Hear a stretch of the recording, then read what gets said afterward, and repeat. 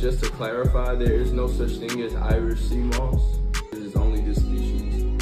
So unless the Irish sea moss that they're selling looks like this, it is not Irish sea moss, right? Either they're misinformed or they're misleading, but this is the only Irish moss. This particular species only grows in cold waters along rocky coasts, and it was helped